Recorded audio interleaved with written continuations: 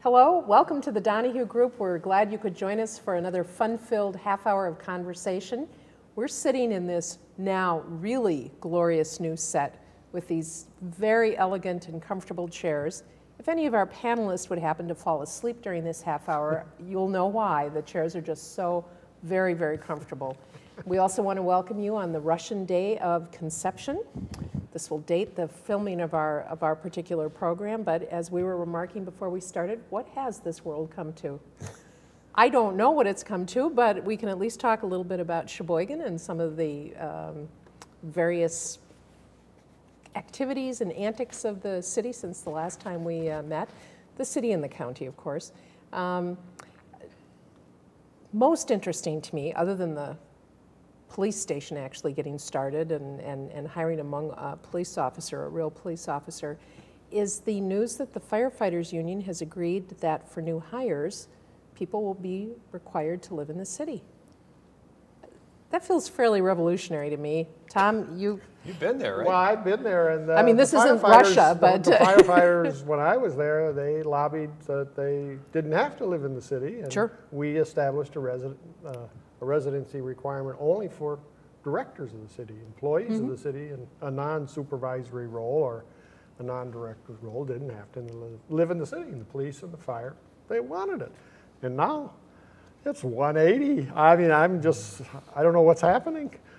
Well, according to the newspaper, this was part of the deal that they would agree to do this if the fire department got the ambulance service, presumably because if you're operating ambulances and something happens, you'd want people closer by. I'm not sure that that line of reasoning actually works, but the interesting statistics in the newspaper, at least, according to Ed Surik, our human resources director, 535 of Sheboygan municipal employees, of all of the employees, 62% live within the city. So quick, how many don't live inside the city? That would be 38%. Is that true, Professor Mathematics? I don't know if it's true. No, I mean, the 38% is right, but okay, I don't know good, if 38% is the true number. 62 plus 38 is equal 100%, yeah. Well, sometimes I make those mistakes, and of firefighters, it's pretty much split. Half live in the city, half live outside the city. There must be a grandfather's clause on this. Right. This would be for new hires. Yeah, it would be for new hires. Or an insurrection in the fire department. I think there's some excellent reasons for both approaches, but it seems to me that overall, it's nice to have your employees within the taxing district or the district that pays your wages. It can lead, I think, to some recruitment issues. Certainly in the school district, lots and lots and lots and lots of teachers. I take that back. I don't know what the statistics are. That'd be interesting to go the through the staff directory and take a look at. It's obviously the school district is a much broader larger entity than right. the city of Sheboygan. Includes town of Wilson, town of Sheboygan, the township of Cleveland, and who knows what other little burgs are out there. But I don't know how many of our employees and administrators, the whole group, or the over 1,000 of us actually live within that confines of that district. It'd be interesting to go through the staff directory. Maybe I'll do that tomorrow when I get back. Well, back to you about that. My biggest argument for not having a residency requirement is you got families that's grown up, you got quality people who've grown up around the city of Sheboygan, in the Falls, or the town Sheboygan, or town Wilson, or Kohler, and they have family homes, they have roots or connections, and to have a residency requirement to work in the city, that means they would have to pick up and move. And it doesn't seem reasonable. They're 10, 15 minutes from where their job is by car. Although actually, this, if it is approved by the council and as a part of the collective bargaining agreement, they would agree that this would be only for new hires. I do know when I was on the Police and Fire Commission, we always had lots and lots and lots and lots of applicants for firefighters. So I don't think you can say if you require people to live in the city, you won't have a good pool of folks to choose from, because I think a lot of people will relocate. But this leads to another interesting matter. Tom and I were talking that the city has really not been able to locate a finance director and has now hired a headhunter company that locates people to assist it. And in the city now, department heads do need to live within the city. I think those are, other than the firefighters now, would be the only group of employees who do need to live in the city. Having been in on some of those interviews for various positions, I can tell you that there are some folks who don't necessarily want to live in the city. I find that hard to believe, being a city resident myself, but so I think it does have, on those higher levels, it may have some implications for folks who want to live out in the country or whatever. I'm not sure a department head really needs, I think it's more important to have your police officers in the city than it is to have, you know, the head of public works. My argument for department heads is they're the ones that make the decisions that affect the city. Oh, yeah. Okay, so to avoid any conflicts of interest with surrounding towns and burgs and stuff, Okay. they live in the city, what they do, what they decide is for the benefit of the city, and they're not going to benefit from it because they live in the town or they live in the village, because they won't benefit because they live in the city. So the argument for directors was they make decisions affecting the city, therefore they should live in the city. Don't you think there's a morale issue too? I mean, all these people are employed by an entity and none of them wants to live there? Well, I don't know, this finance director thing is kind of interesting because, I mean, there's some nice places in the city, and the person, you know, and they're not finding somebody to live in the city or even close. There's some nice places on the north and various, either north or south side. And so something else must be going on, but they can't find anybody. I think it's a difficult position to fill. The school district is very lucky to have an excellent finance director, Roger Lies. Worked with him. The county finance director is a very good individual, Tim Finch. And these guys not only bring, what I've seen as the key to their success is they not only bring accounting ability and an understanding of budgets and so forth, but they're creative thinkers too. And they get the whole picture. And they understand, you know, what you need to do to make the whole picture work. They understand complicated funding issues, and those folks aren't as plentiful as people who are, you know, entry-level firefighters.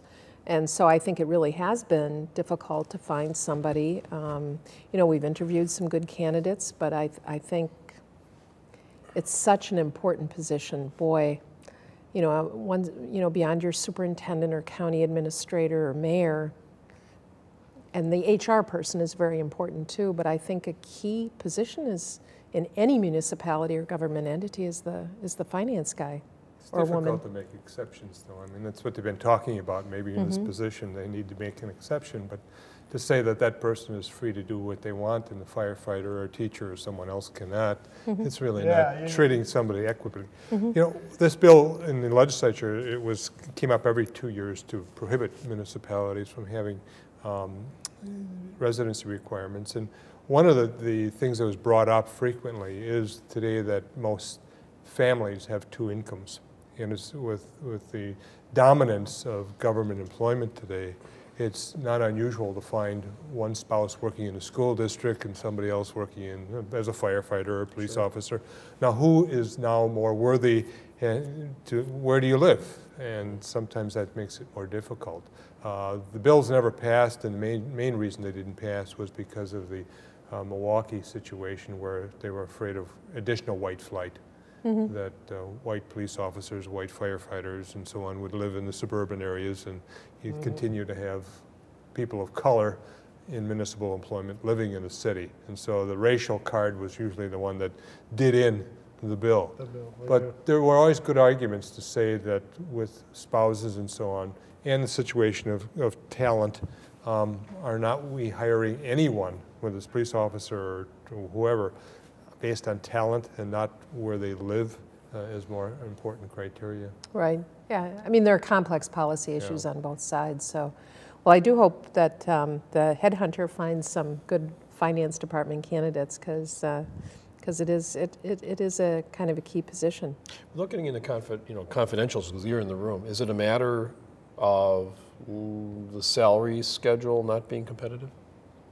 Or is it just that you haven't reached that point in the discussions where money comes onto the table yet? Right, and I think there have been a variety of, factors that have gone into the various interviews and so forth. And sometimes it seems like there's a fit, sometimes it doesn't. It's just how those things go.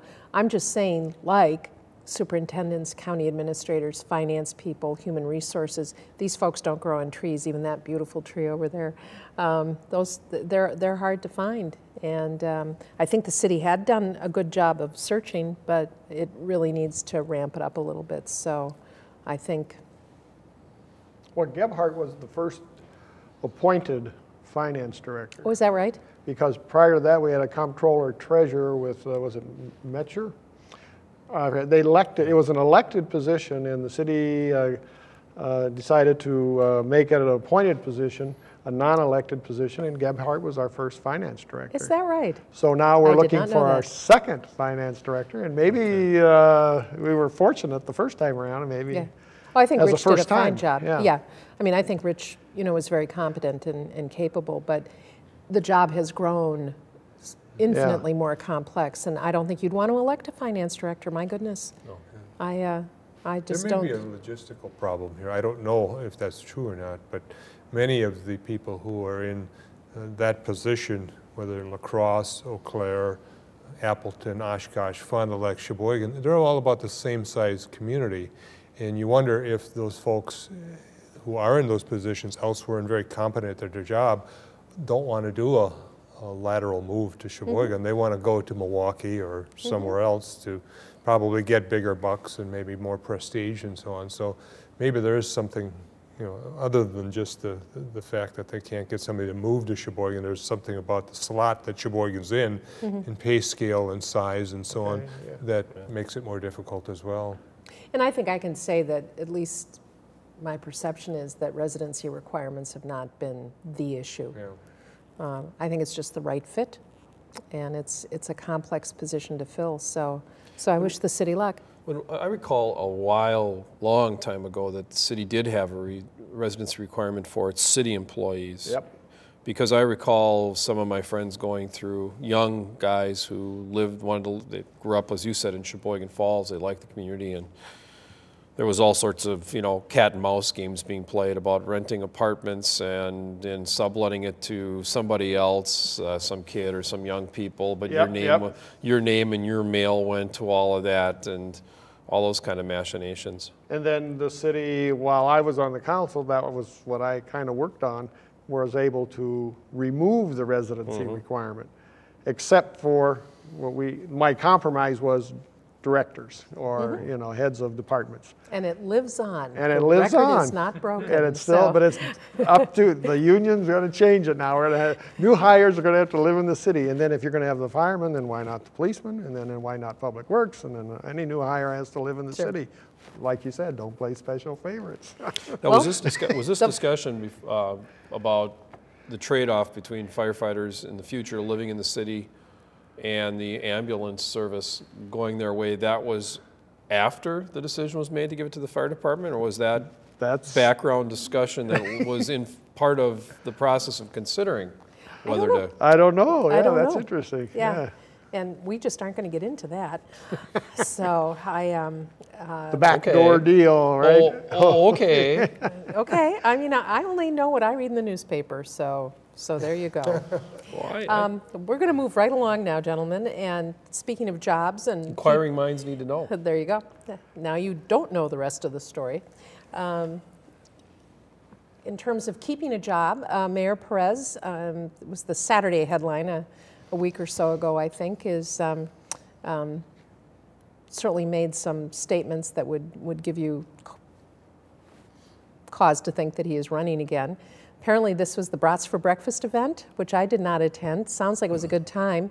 John McGivern from Milwaukee was one of the performers, for lack of a better word, and he's extremely entertaining, so I think it would have been fine.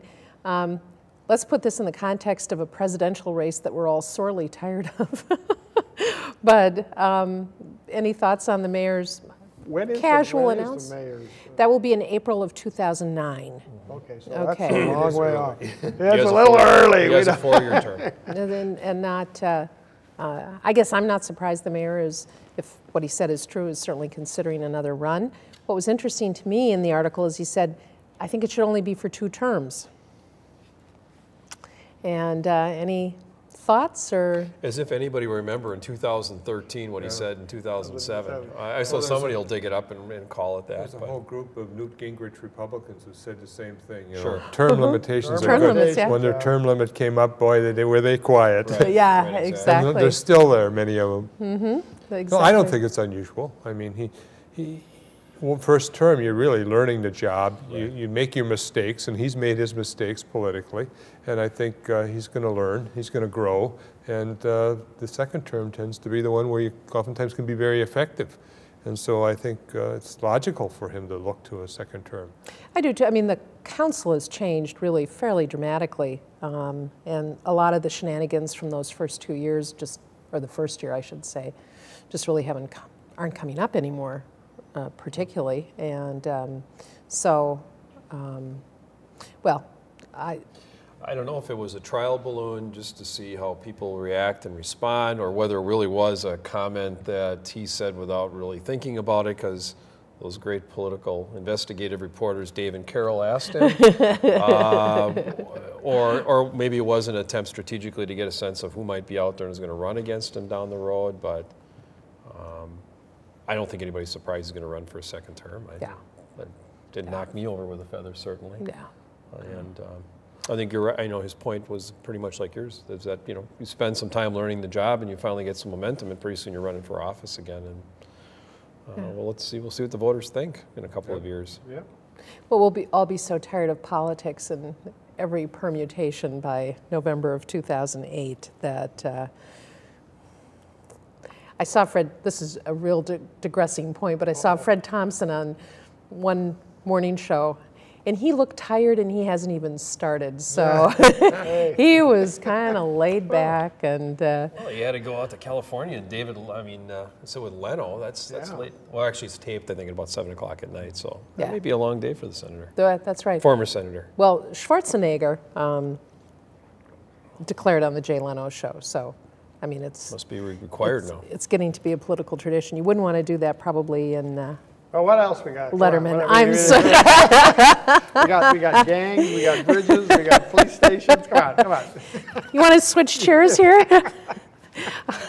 I was going to move on to the story, which I thought was pretty thorough for the press, about gangs in Sheboygan and numbers and so forth. I do remember when I was on the school board, there were very significant concerns about gang activity, even at the middle school level. And then that very much tapered off as I was leaving the board, and I don't know what your sense of it is. I mean, clearly there's gang activity in the schools. How broad, how wide it is, I don't know. I thought the article was pretty thorough. I do question whether half of the crimes committed in the city of Sheboygan are gang crimes. That doesn't make a lot of sense. So there are very few violent crimes in Sheboygan. There are some, of course, but most of the crimes, the vast majority of crimes in the city are either property crimes. There's some domestic violence, which actually is violence, but not DVO, domestic violence. Those are usually charged out as ordinance or, misdemeanors.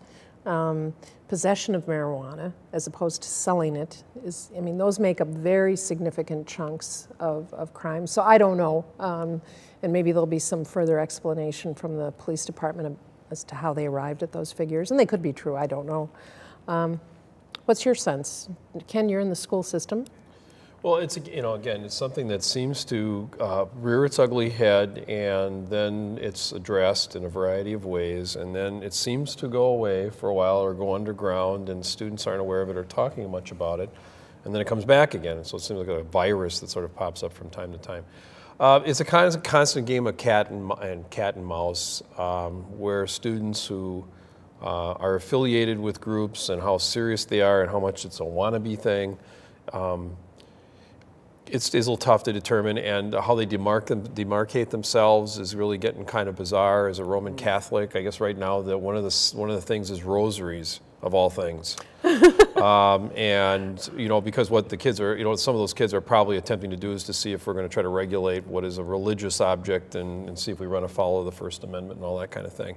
Well, that's so actually I know fairly that was, bright thinking. Yeah, you know, so at least they're consideration there. learning the separation of church and state, and, you know, the free exercise clause and all that sort of thing in the First Amendment.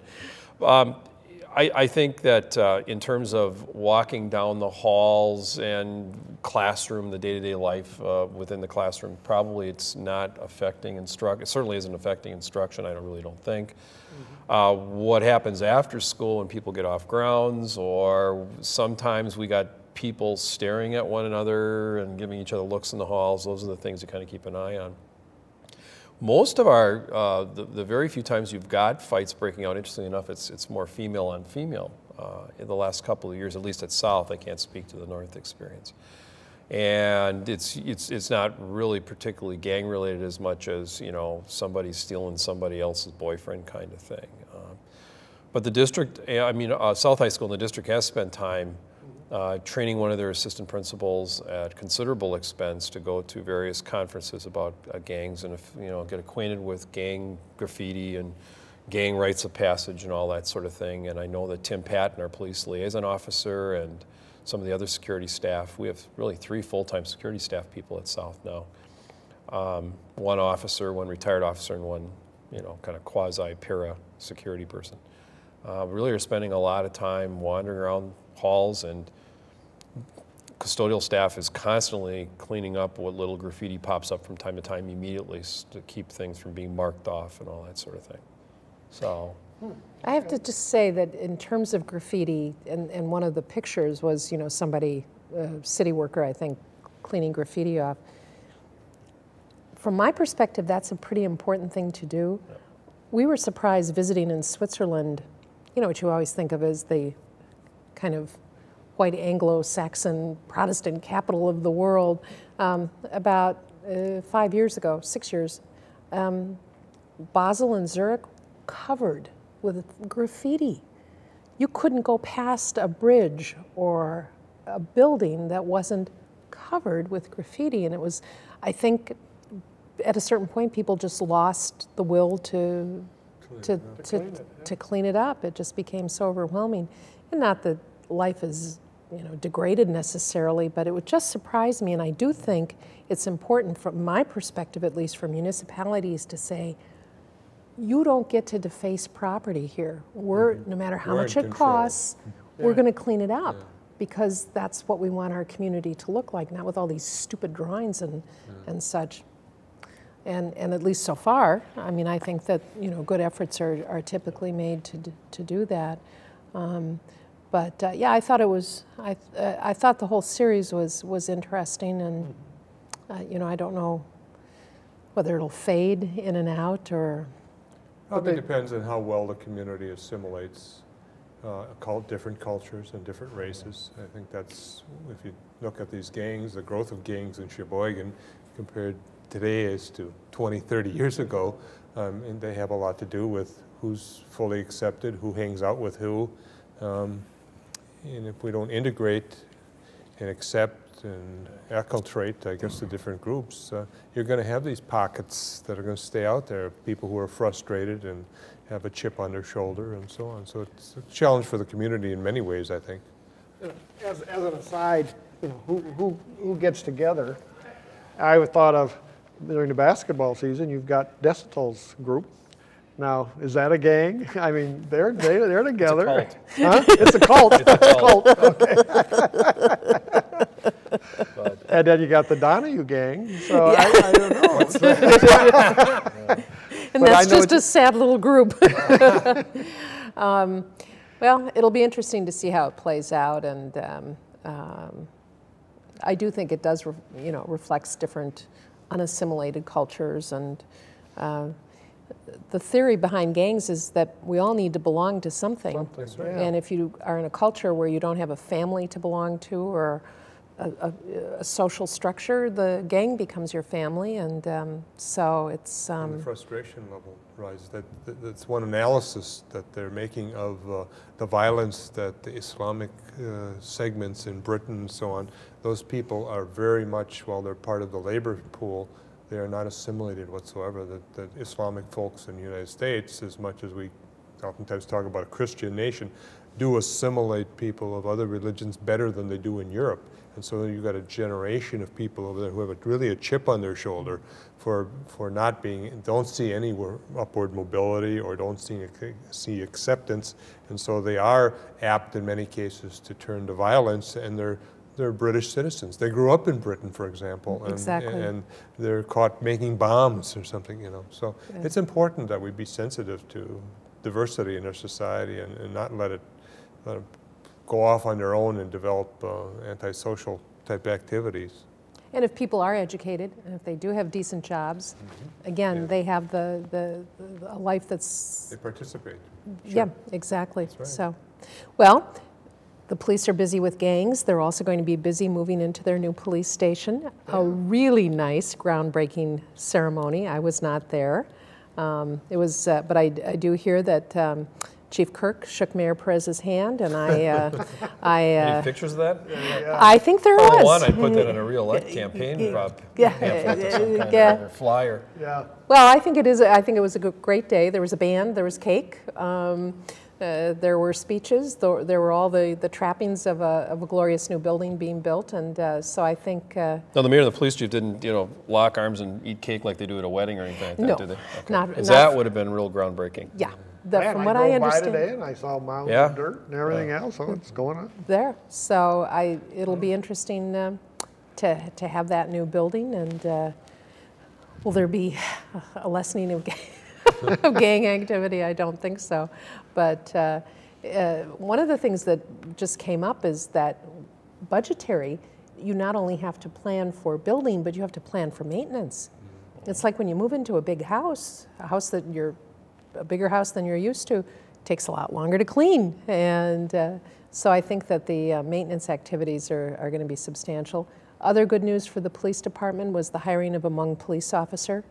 I think from a gang perspective, it's critical to have people in authority be respected by minority cultures. And so I think it's a long time coming. Yes. And considering the size of the Hmong youth population in Sheboygan. Exactly. Yeah. And I am not sure, I do not believe that there are any Hispanic officers on the force right now. There used to be a great guy who, got a better, in his mind, better job. So I think recruiting women and minorities is real important. Still don't have a woman firefighter. When I was on Police and Fire, that was my goal for 5 years, is just to get one woman to interview, and that never happened. So I think there are some big challenges that come up there, but as the face of Sheboygan changes, I think it's important to have authority figures change as well. It's been a great, quick half hour. Thank you. We'll see you again. Thanks.